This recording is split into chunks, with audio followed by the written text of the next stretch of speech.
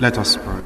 Our Father, we bless your name for this day. We thank you because of the privilege you always give to us to come and study the pages of the scriptures, the holy writings. Father, we're asking that today as we come before this word again, that you will x-ray our hearts, x-ray our intentions, x-ray everything within us, so that whatever is wrong, you'll put it right and cleanse us with the blood of Jesus Christ. Father, we're asking that your word will enrich our souls and spirits even this day. Father, we pray that your name will be glorified in every one of our lives, and our lives will get to that image of the Lord Jesus Christ that it ought to reflect. Thank you, Father, because we're here tonight. Let your hand be mighty in our lives as we study the word of God. In Jesus' name we pray. Every Monday we come here for the regular and systematic study of the Word of God. It seems strange that in various assemblies and gatherings and churches, there is not much emphasis on studying the Bible, and yet it is our very life.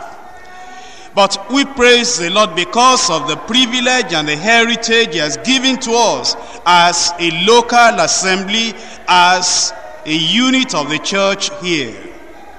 And regularly we have been coming and we have been studying the Word of God. Now, in many circles, when they come together like this, all they do is just entertain one another. You know, many stories told, some true stories and some false stories, some fables all put together to make the members in the church and the congregation just have a nice time and just to laugh.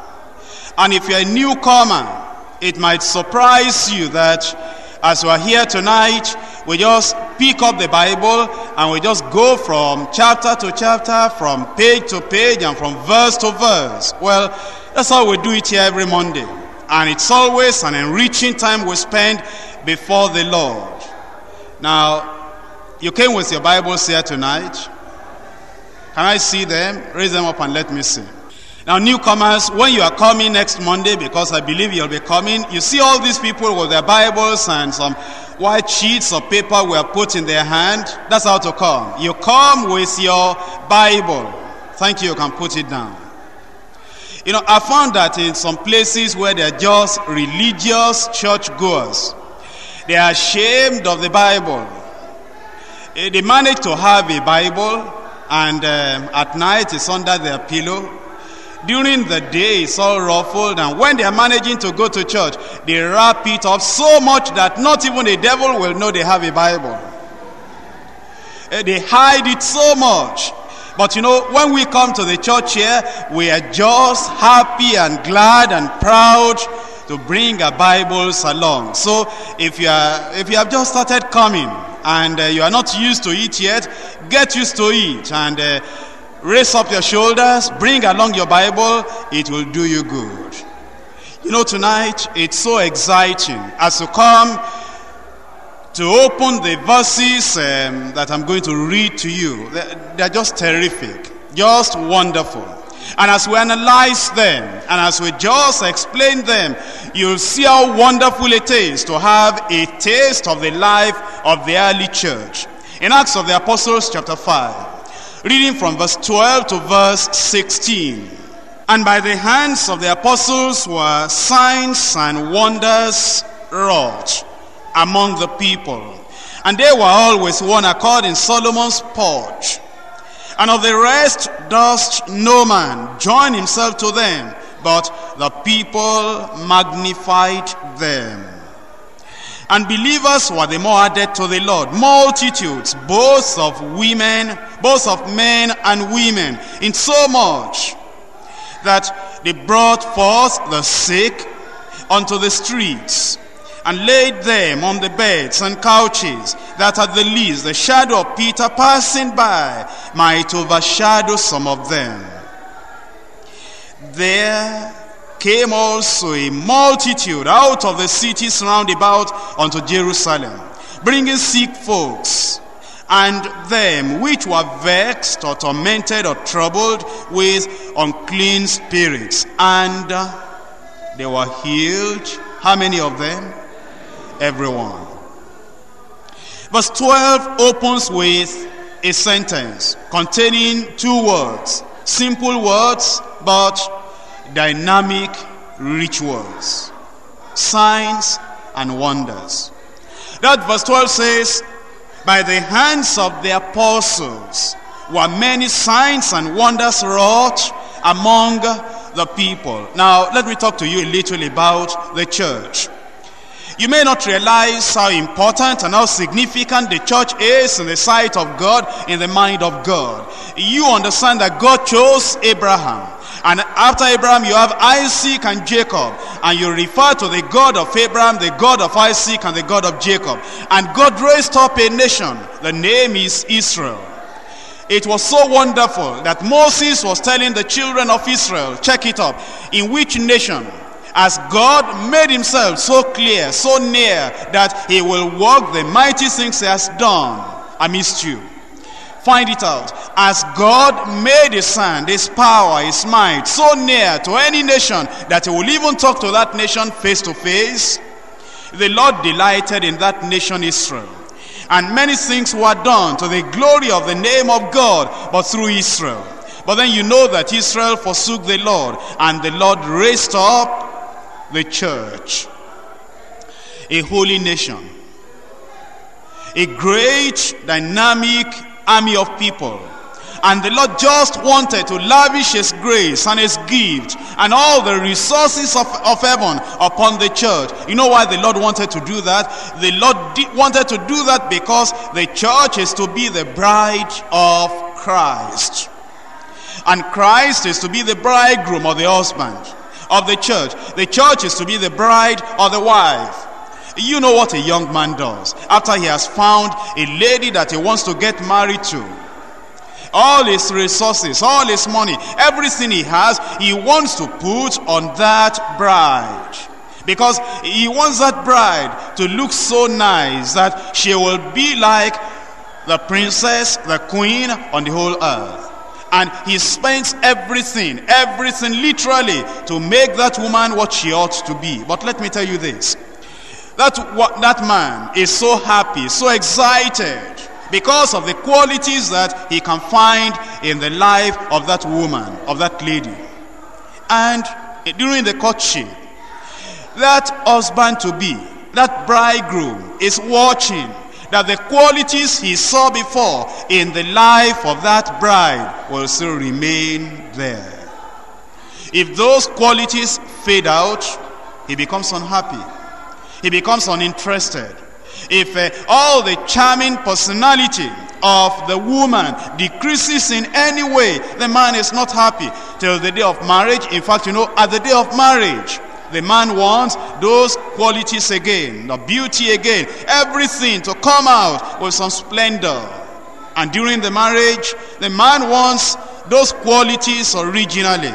The quality in behavior, in character, in conduct, in appearance, everything. The husband wants all that quality to remain. And there are problems in the mind of that man if the qualities are fading out. I'm telling you something. The church is that wife, is that bride. And in the early church, as this church was betrothed unto Christ, given unto Christ, there were some qualities in that church. Purity, power, just the graces and the resources of heaven and the gifts of the Spirit in that church. You know, some preachers are saying that, well, the grace will not always be there in the church. The gift will not always be there in the church. The power will not always be there in the church. But you know, I'm here to tell you, the husband will become uninterested anymore if those gifts and the traces and the resources and everything, if they are fading out. The Lord doesn't want the beauty of the church, the power of the church, the charm of the church to pass away or to fade out. He wants it to remain in the church, because that is what keeps Christ the bridegroom, interested in the church, the bride. But many preachers are saying that the church is no more like it is. Have you ever watched women after they get married? They don't stop getting the husbands interested in them.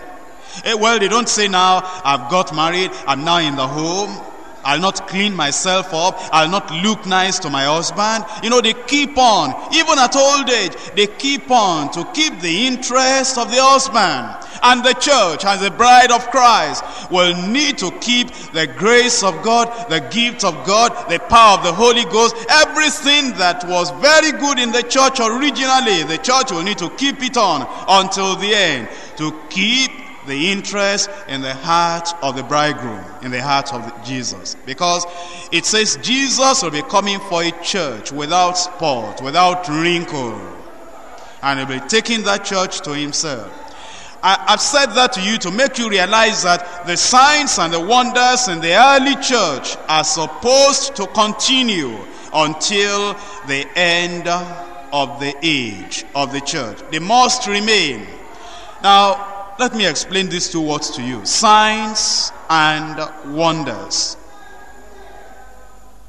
You know, every modern city today is full of signs, signboards. On the roads, there are signs. In front of shops, there are signs. Sometimes in front of, in the streets, you see the signs pointing to the streets. If you got to a city where there is no sign, there'll be confusion. You will not know where to buy what you want to buy. But it is a sign that shows the supermarket, the general market, the grocery. It's the sign that shows the pharmacist shop. It's the sign that shows where the hospital is, where the offices are. It's the sign that points the direction to you. That's what signs are meant for. Signs point to something significant which you will need to know about. And the signs in the early church were pointing to somebody.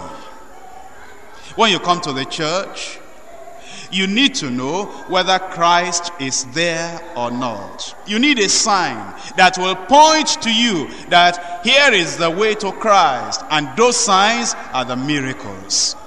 The miracles are the signs giving you the indication that Christ is still the same yesterday, today, and forever. It's still telling you that God says, I am God and change not. That's the sign of a miracle. A miracle is pointing to the care of God, to the involvement of God in the affairs of man. A miracle is a sign pointing to you that God is interested in you and he will use his power, his mind to bless you. Now, how about wonder? Sometimes if you go on the side of the road, you see different signs. And they're in different sizes and different shapes. And if a villager will come to Lagos here, and he begins to see the signs, beautiful signs on our roads, and then if he comes at night, and he goes by Ikorodu Road, or by Western Avenue in Lagos here, and he sees a particular sign in front of a shop, and that sign is, just so colorful. There is red, there is green, there is white, there is blue. And some of those words with the electronic gadgets that are put there, sometimes the green will fade out and the white will come out and the blue will come. And the villager will just stand in front of that sign and open his mouth and say, is this sign in Lagos? That's a wonder. The sign makes him to wonder. And that is a miracle. A miracle is a sign, and it is a sign pointing to Jesus, but it is so supernatural, it is so superhuman, it is so extraordinary, it is so special, it is so heavenly above man that the human being will open his mouth and say, I am surprised. It's a wonder. That's why the Bible uses those two words, signs and wonders. And he calls the miracles of the Bible, what God does, are signs pointing to God, but they are so wonderful because they cause wonder in the minds of people. Now, let me run with you very quickly through the scriptures to show you that it's not a new thing. Since old time, there has been signs There have been wonders. In Deuteronomy chapter 34, Deuteronomy chapter 34, let's read from verse 10 and verse 11. And there arose not a prophet since in Israel like unto Moses, whom the Lord knew face to face, in all the signs and the wonders, which the Lord sent him to do in the land of Egypt, to Pharaoh, and to all his servants, and to all his land. You know, when Moses came to Egypt, and he threw the rod down, it became a serpent. What was that? A miracle. But what was he to say to Pharaoh? It was a sign unto Pharaoh that there is a greater God somewhere, who has appeared unto me, who has told me, let my people go. And it was to be a wonder. It made Egypt to wonder. When Israel came before the Red Sea, and Moses stood before the Red Sea, and he stretched his rod, and the sea was parted. What is that? It's a sign that it wasn't just Moses that brought Israel out of Egypt. It was a sign that it was the very work of God. And when he stretched back the rod, and the rod made the water to come down on the Egyptians, it was a sign that God was on the side of Israel. And it made the people to wonder. When the children of Israel went around Jericho, and the walls of Jericho came down flat at the shout of the children of Israel. What was that? That was a sign that no matter how secured the children of this world may be, they may surround themselves with the walls of Jericho, but God was giving them a sign that at the right time, when judgment will come, the walls will come down and God's people can enter in. And do you know, the scientist today may surround himself with the walls of science and technology. And he may surround his conscience and surround his heart with the walls of science and technology. Yet do you know, God has given us a sign that at the shout of the archangel, at the sound of the trumpet, the Lord is going to bring those walls of science and technology down, and the scientists are not going to escape the judgment of God if they neglect the way of salvation. And you know, in the New Testament too, all these signs are given to us. And they're supposed to be pointing to God, who is mighty in power, who is great and majestic. And the signs make us to wonder. You know what Nebuchadnezzar said? Let me read it to you. Daniel chapter 4. Daniel chapter 4. I'm reading there from verses 1 and 2. I thought it good to show the signs and wonders that the high God has wrought toward me. How great are his signs, how mighty are his wonders. His kingdom is an everlasting kingdom, and his dominion is from generation to generation.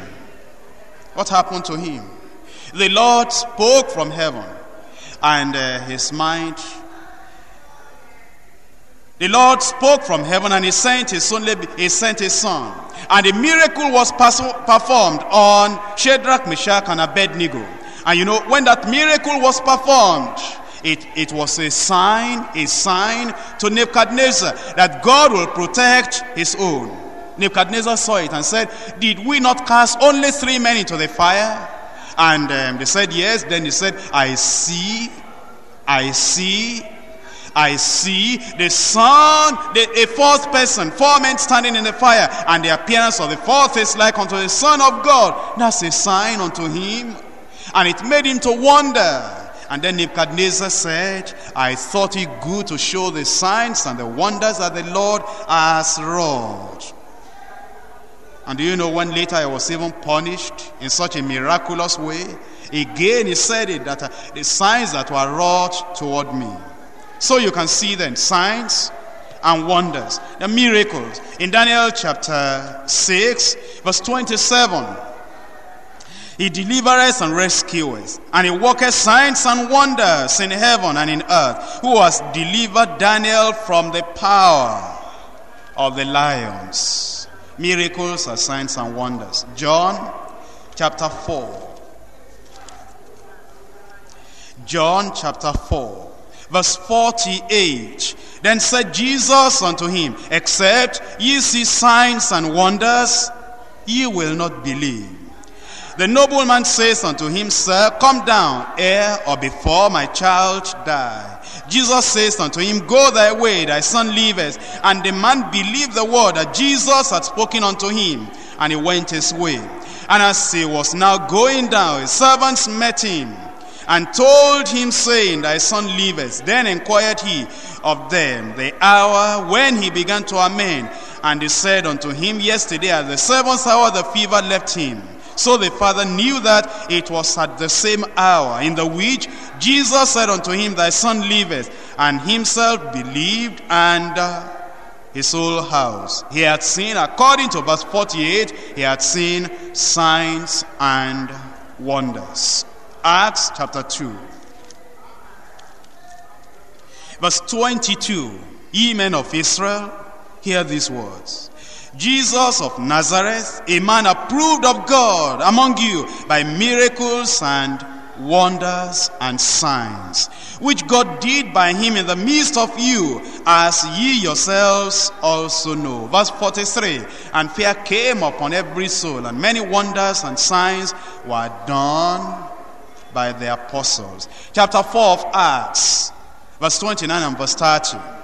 And now, Lord, behold their threatenings, and grant unto thy servants that with all boldness they may speak thy word, by stretching forth thine hand to heal, and that signs and wonders may be done by the name of thy holy child, Jesus. Signs and wonders. In Acts of the Apostles, chapter 14. Verse 3.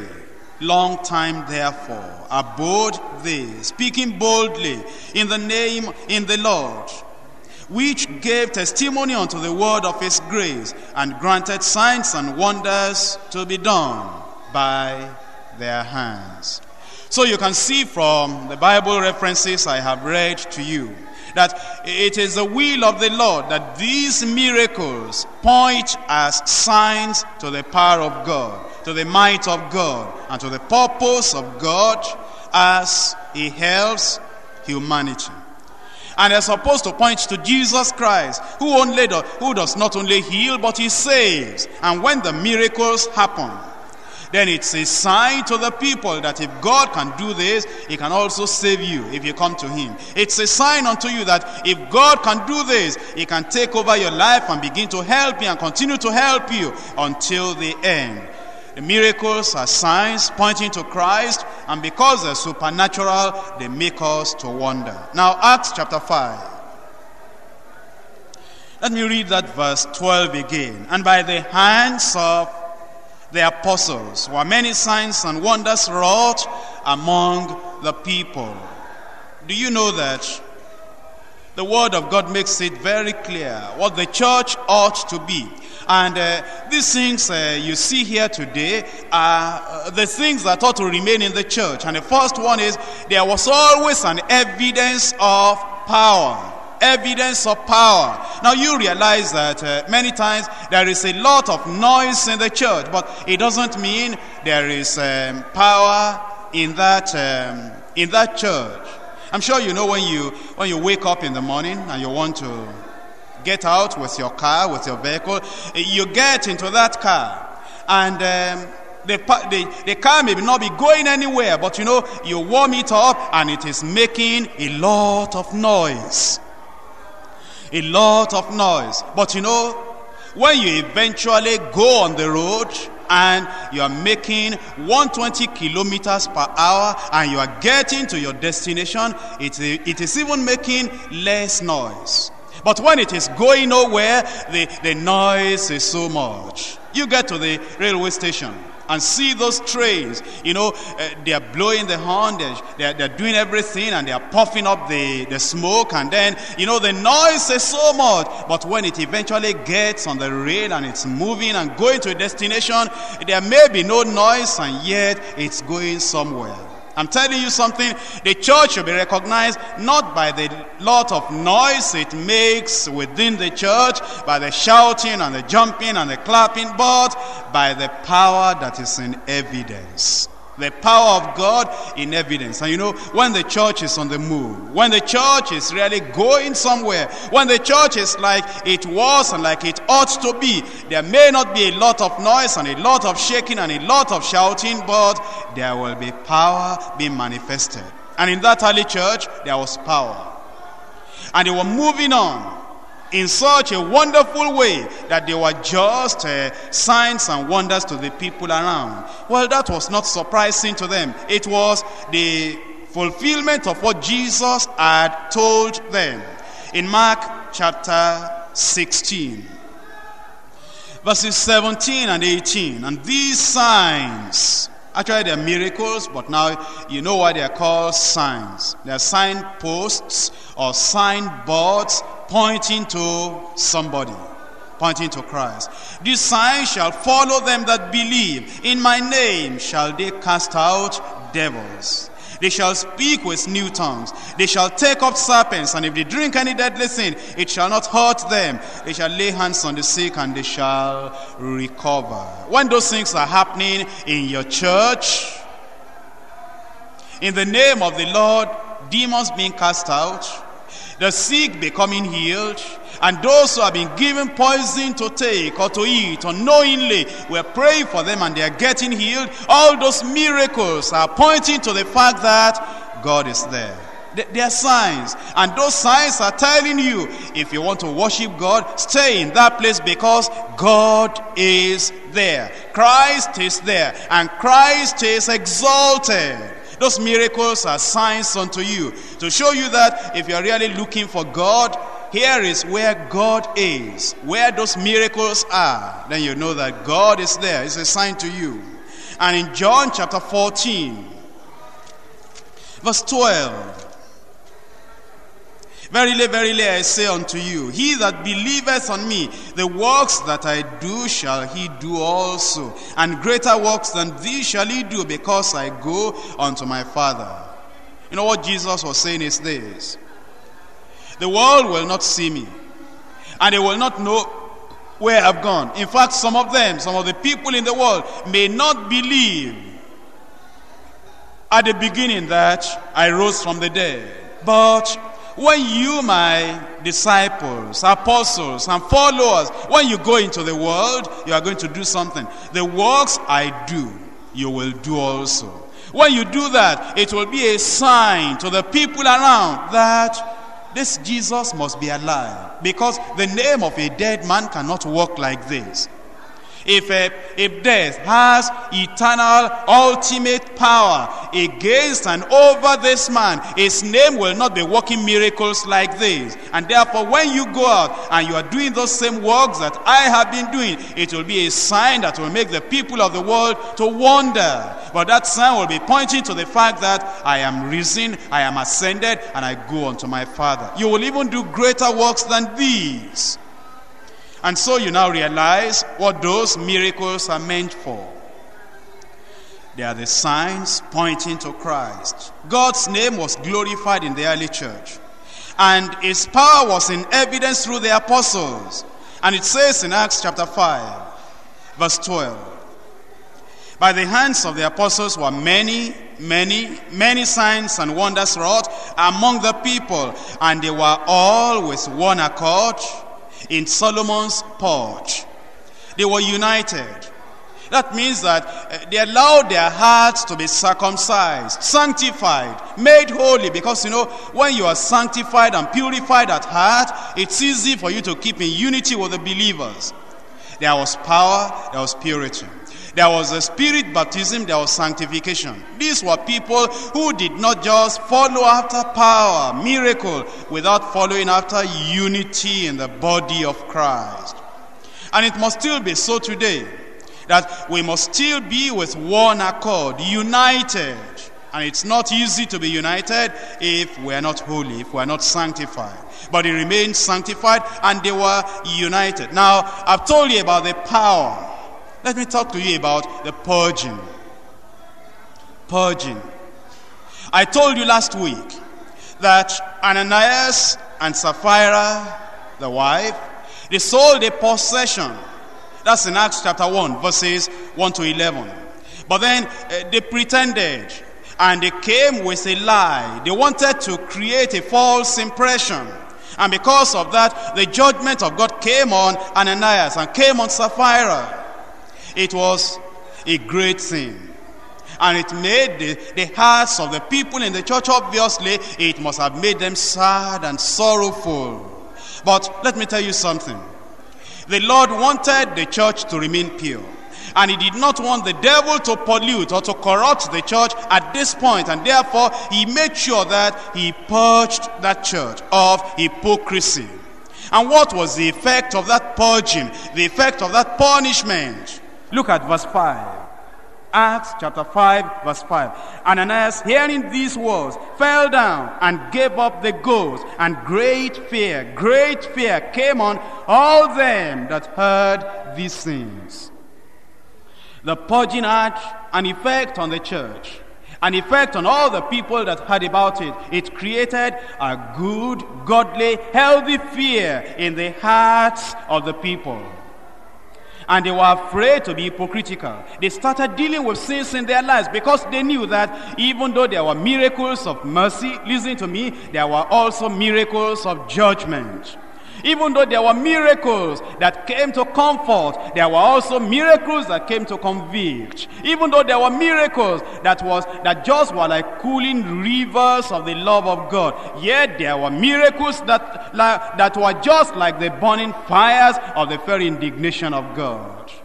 And they knew that the miracles were used to manifest the power of God, to help people, to heal people, and at the same time to judge and to punish people and to purge the church. Because of that, fear came on all the people that heard. Look at verse 10. Then fell she down straightway at his feet, and yielded up the ghost.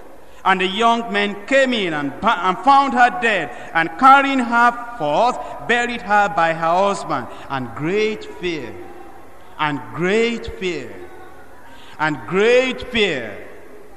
came upon all the church, and upon as many as heard these things. And verse 13, and of the rest durst no man join himself to them. What did that do? It purged the church. Hypocrites heard about it, they stayed away.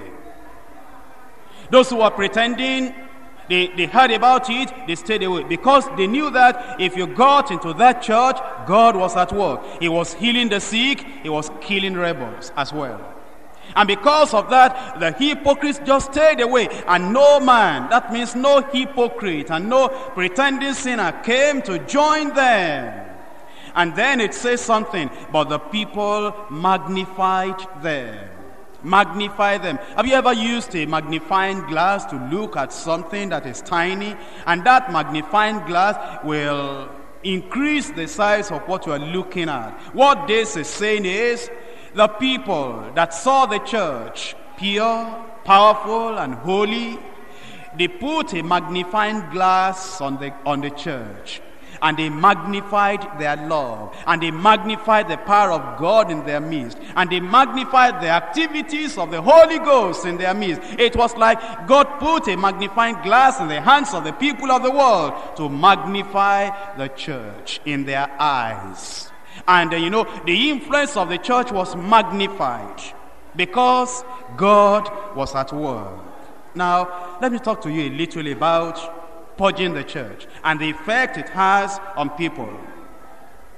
Right from the beginning of God's dealing with man, he himself has been involved in purging the church. You remember I told you last week that when people commit sin, now others may not know about it, but God punishes sin. You better believe it. He punishes sin. But I told you, he punishes sin in different ways. If you remember, I told you last week, the way he punished Cain for what he did was totally different from the way he punished Miriam for what he did, or for what she did. For Cain, it was a mark set upon him. And the devil could see that mark, that God was at enmity against Cain. And the devil could do anything against him because there was a mark upon him. But when Miriam was punished because of the sin she committed, leprosy came upon her. You remember Abihu and Nadab, the children of Aaron. They offered strange fire in the temple of the Lord, in the tabernacle of the Lord, and fire came down from heaven and just consumed them. You remember Korah, Dathan, and Abiram. The earth opened and swallowed them up. God uses different ways and different means of punishing and purging those who commit sin. But I want to tell you something. The Lord doesn't always do it himself. And it's wonderful he doesn't always do it himself. You think about it. If God still continued and he did it himself every time. Every time a person told a lie, every time a person pretended, every time a person became proud inside him because he preached, or because he sang, or because he did something in the church, if God just visited him and just killed him, the church will be going to the graveyard and to the mortuary every week. Think about it, like since January now, during the first week in January, somebody did something wrong and God just said, that's it, you've got it, killed him. And in the second week, killed him. By now, anytime we are coming, the people at the mortuary will say, here they come again, another person has died in their church. So God doesn't always do that. You know what God has done now? He has committed the responsibility of purging the church into the hands of the pastors in the churches. He says, well, if I do it myself, you'll feel it more. But now, the pastors who are representatives of God in the church, they are the people to carry on the discipline and the purging of the church. And that's better. That's better. Because, after all, he won't kill. I doubt if he will even beat the person in discipline. I think all he will do is just rebuke him and correct him. And then if the person makes right his way, then he'll be brought back into the fellowship of the children of God. Now, let me show you this in the Bible. That now God has committed the punishment or the discipline of members of the church to the pastors. He doesn't do it himself any longer directly. Now, 1 Timothy chapter 5. Verse 20, them that sin rebuke before all, that others also may fear. In the church, that is also, still continuing. Them that sin within the church, rebuke before all. What I mean is, you're a member of the church, and you become careless in your life, careless in your conduct, and the pastor knows about it. Of course, you'll be rebuked before all, so that others who hear that may fear. It will have the effect on the church that they will not want to continue in the example of unrighteousness. In Titus chapter 1, verse 13, this witness is true. Wherefore, rebuke them sharply, that they may be sound in the faith. Sometimes the life and the ministry of a pastor is, sometimes very strange. Sometimes the pastor will come in here in this church and will preach a wonderful message on love, sharing, fellowship, communion, and embracing one another. And you'll say, this is wonderful. The message is just so enriching, and it cools your heart, and you are so happy, and you are there in the church, and you have enjoyed the message on love and fellowship and communion and sharing together and embracing one another. And 1 hour after that, you are called by the pastor, and he is very sharp with you because you have done something that is evil, something that is bad, something that has a corrupting influence on the church, and he rebukes you sharply. And you look at his face, this man that has just finished preaching on love and fellowship and communion and embracing one another, and he frowns his face, and you say, well, is he getting angry? You better believe it is angry against sin. And he's sharp about it, and he's definite about it, and he's firm about it. And you know, some people will not understand that. They say, well, I don't understand. Maybe the pastor is not even listening to the cassette of the message he preaches because he has just finished talking on love and see him rebuking me sharply. Listen to me. That is a ministry of the pastor. He must rebuke sharply for one purpose, so that you may be sound in the faith. In 2 Thessalonians, I'm reading chapter 3, verse 14. And if any man obey not our word by this epistle, note that man, and have no company with him, that he may be ashamed. You see that? There is a, you know, when you discipline people, the complaint they make is, well, I like discipline. What I don't like is that the way the pastor dealt with my case, I was ashamed. He humiliated me. He made it public. Well, you don't understand. Discipline is supposed to make you ashamed of the evil, the sin, the corruption in your life. And if you are not ashamed of yourself when you are disciplined, if it doesn't bring humiliation upon you, it is not discipline. And so you realize that all these things we do in the life of the church, we follow the Bible, we follow the Word of God. Now, listen to me. I want to tell you something very serious. Very, very serious. And I hope you take it very seriously. I've told you that God, in His mercy, in His love, He doesn't do the discipline Himself anymore directly. I've told you that. But listen to me. He can still do it if you, as a member of the church, the pastor has called you, and the pastor has corrected you, the pastor has exhorted you, the pastor has rebuked you, the pastor has brought discipline upon you, but you don't worry about it. And you still go about, say, gossiping, saying, well, I'm not the only bad person in the church. After all, what have I done? I'm not the only one that is corrupt and evil and sinful in the church. After all, what have I done? Did I kill anybody? If God will mark iniquity, will anybody stand in the church? You know, if you're under discipline and you're going about like that, you know, just trying to build up your image. And people ask you, and they say, well, what really happened? Well, you say, I don't know this church. I don't know what they are doing. That pastor, I don't think he even has the love of God in him. Instead of you accepting your shame, accepting your reproach, and coming under the discipline of the church. Now, if you become rebellious, God will step in. He'll say, Pastor, you've done your part, I'll take over. And if he does that, you are in trouble. Look at it in the Bible. 1 Corinthians chapter 5.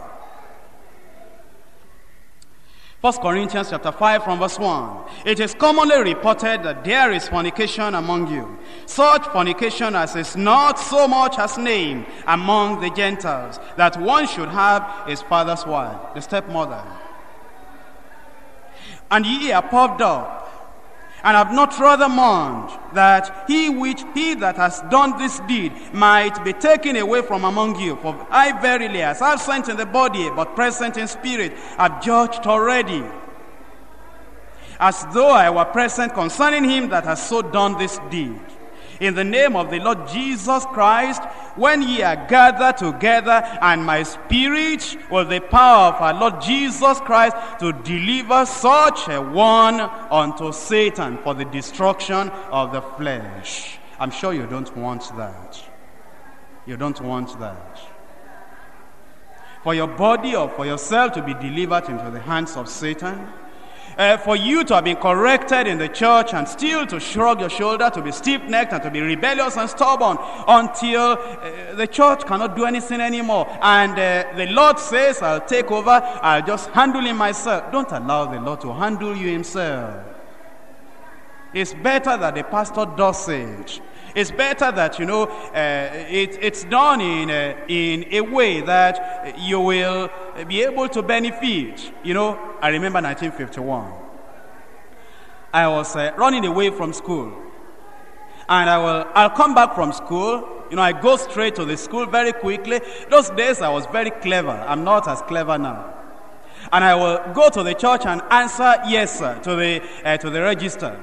And while we're changing classes at 8:30 or 9, I am out of that place and I'm out with my books. And I go to bury my books somewhere. And then I go back to the house to either take fish or sugar or something. And I'd been doing that for a number of days.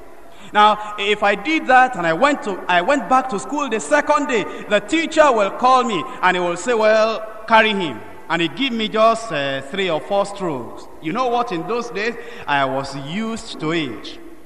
And I'll just pat my buttocks, and then while I'm facing the class and backing the teacher, I'll be making some signs with my face to show the class that I'm not bothered.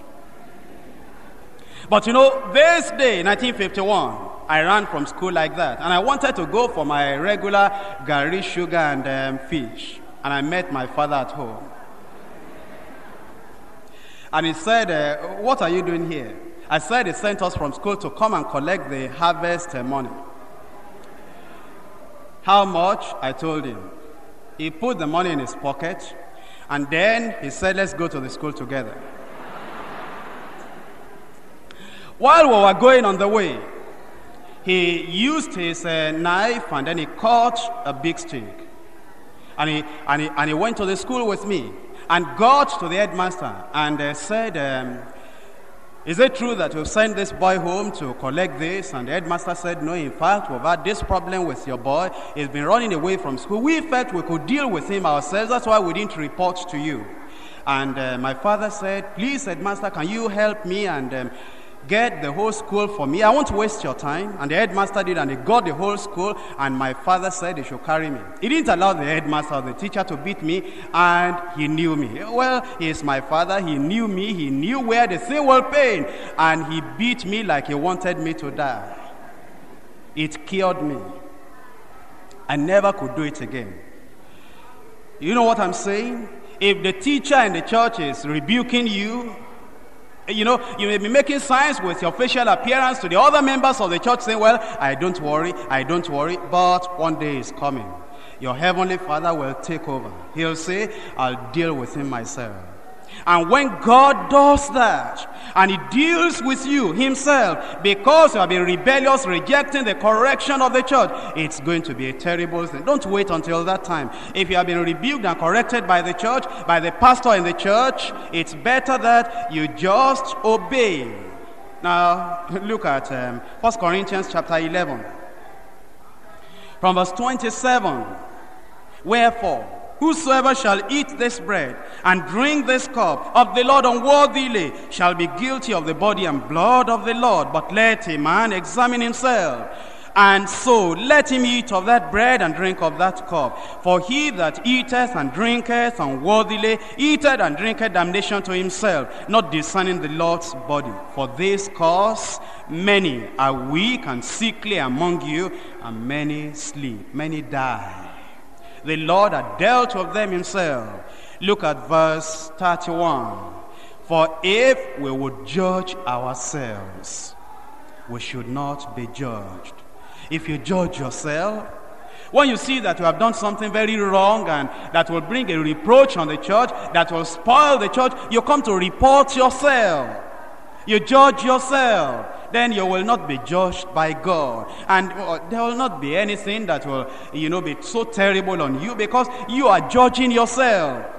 But if you don't judge yourself, and if you allow the thing to just spread and spread and spread until other people are knowing about this and you have a corrupting influence in the church, then the Lord will have to step in if you are being rebellious in the church. I told you all this so that you'll be watchful in your life. Come back to Acts chapter 5. Acts chapter 5. I told you the effect of the discipline in the church, the effect of the purging in the church. Now, let's see verse 14. Evangelizing the people. The evangelization of the people. Verse 14. And the believers were the more added to the Lord, multitudes, both of men and women. Let me say something to you here.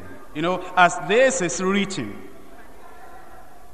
verse 14, Believers were the more added unto the Lord.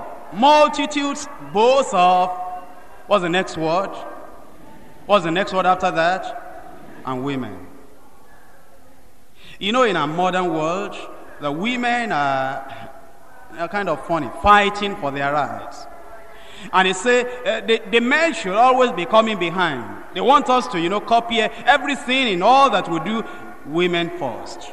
Women first. They want you to kneel down for them, bow down to them, cringe for them, do everything for them. Because, they want us even in the church to say, after you.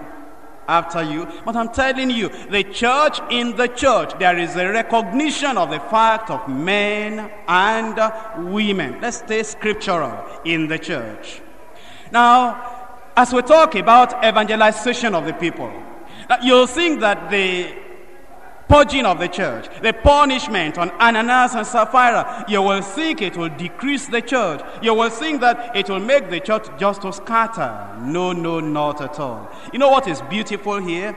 Ananias was a rich man, you can tell, because he had a possession to sell. Those days, many of the people in the church were just slaves and servants.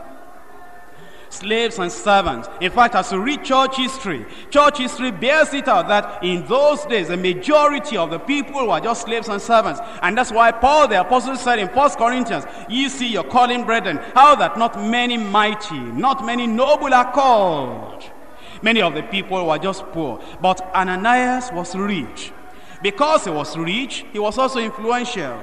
And then he was known to the apostles. Nobody introduced Ananias to Peter the apostle. He just mentioned his name and said, Ananias, why has Satan filled your heart? He knew him. Not only that, he had an easy access to the apostles.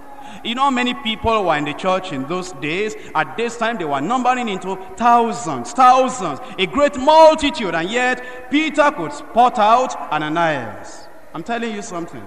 Even though Ananias was rich, well known to the apostles, well known to the whole congregation, having easy access to the apostles, when the punishment came upon him because of his sin, do you know the church did not grumble?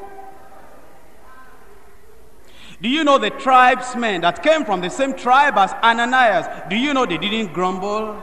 Do you know that the people who depended upon the riches of Ananias, who Ananias had been caring for these people before, and they knew him is so, beneficial to them. They didn't grumble. They knew that this was a God of heaven purging his church.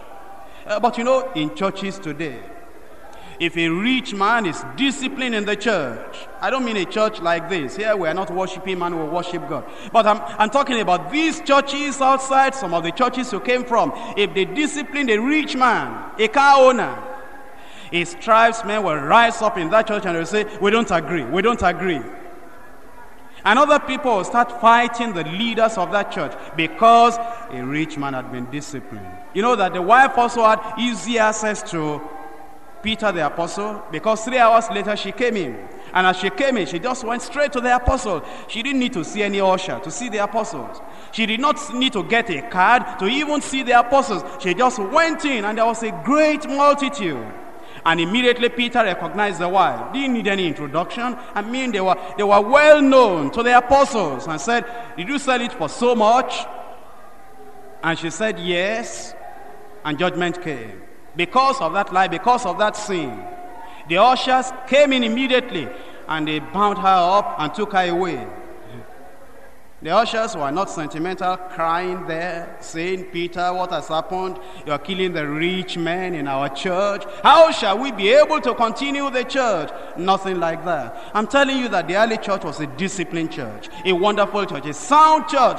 And if this church is going to be sound like that, if anybody is disciplined, either by God or by the pastor, you will just go on your knees and you will pray. And you stay with the church, united with the church. Because you're not going to go away from God because Ananias is disciplined or because Sapphira is disciplined.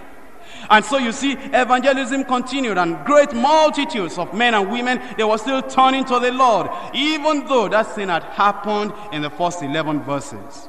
A good, wonderful church. Now, let's go on to verse 15 and verse 16. The enlargement of Peter's ministry.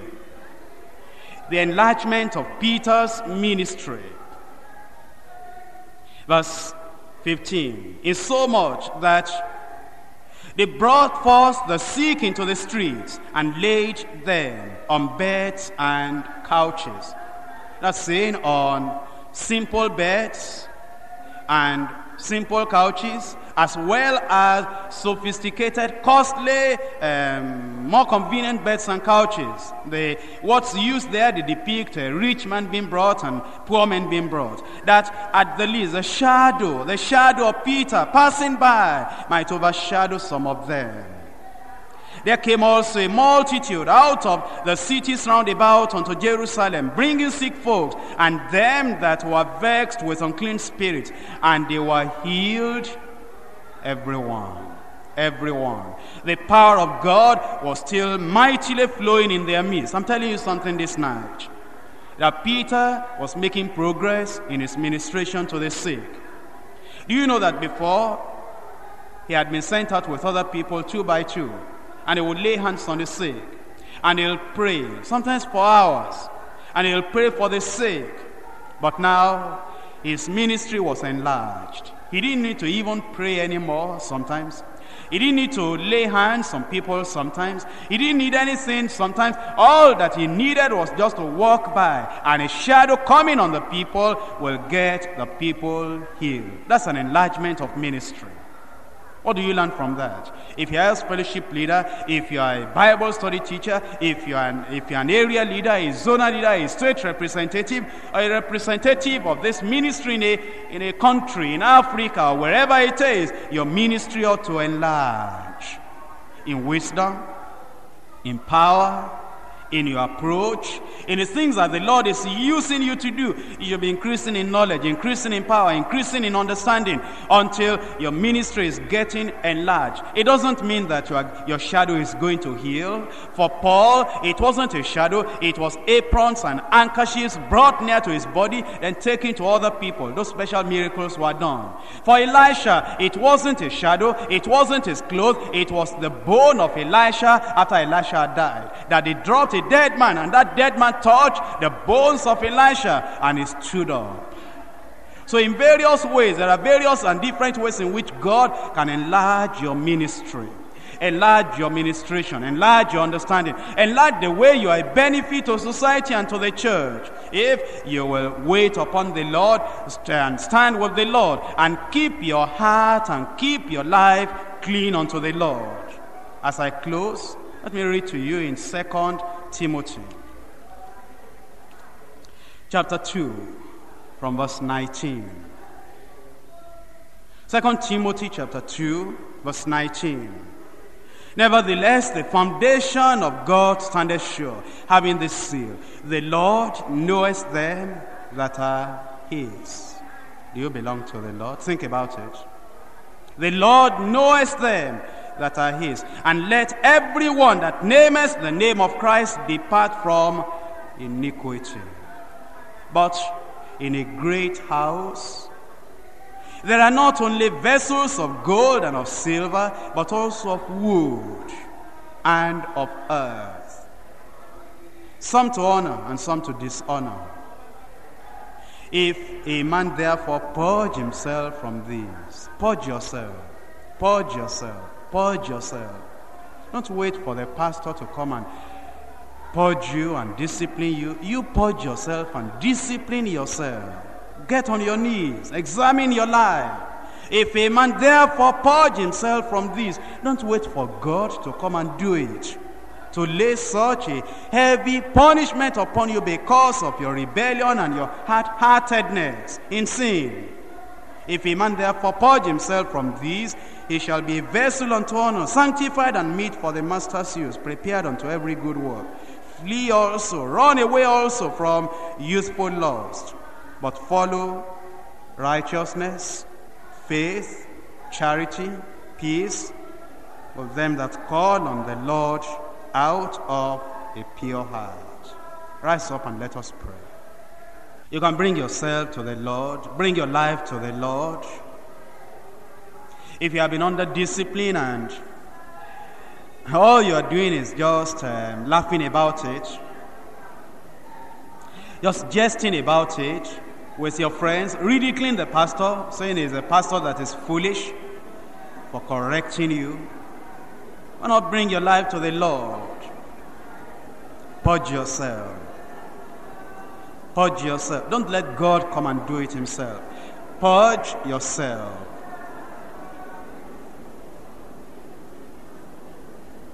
Examine your life before the Lord. The miracles of God cannot continue in your life and through your life except you bring your life under the control of the Word of God. But if you are a liar, a hypocrite, a pretender, the judgment of the Lord may fall. Be very careful. Be very careful. If you are still telling lies and you are still exaggerating and you are still going about gossiping and backbiting and doing what is evil, or perhaps stealing and committing adultery and fornication, and you are naming yourself with the name of Christ, why not come before the Lord and purge yourself and confess it to the Lord to forgive you and to cleanse you with the blood of Jesus Christ to change your life? God is no respecter of persons. You may be rich and you may be old, whatever your position, God hates sin in the church. And if you're a member of the church, if you profess to have known the Lord, purge yourself. Purge yourself. Purge yourself. God will not take sin in his church.